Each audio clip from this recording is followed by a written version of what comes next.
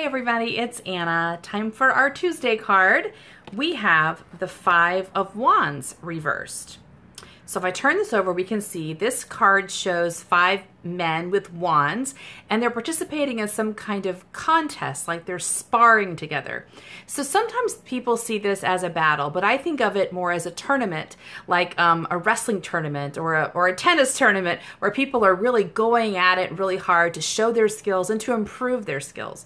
The number 5 is the number for conflict or challenge, so it's a point at which you really get revved up, and that's good because you need the momentum at this point in your work to push you over the edge to complete what you're doing. Now, wands are connected to the element of fire. They're about feeling confident and inspired and impassioned. So the 5 and the wands together is about energy really running high, and some really good things can happen. But this came to us reversed.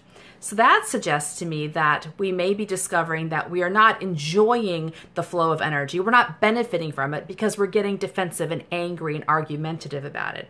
Yesterday we had the 3 of Pentacles, and I talked about the need to build your team around a particular goal or a mission that you have in mind, like getting other people involved. Well, today you may be discovering that as those other people are involved, they have different ideas than you do, and you're feeling kind of protective and defensive about the way you want to do things. So this card shows up to remind us that it is good to engage in like heated debates and really energetic conversations and really being impassioned and sharing your passion together.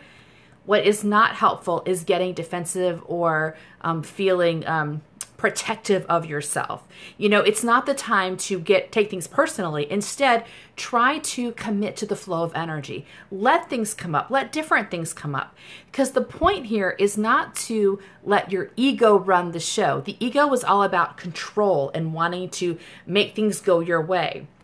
Passion is about finding the rhythm of energy and allowing it to flow. So trust that the energy that's flowing is leading in the right direction, even if your ego is not sure where it's going.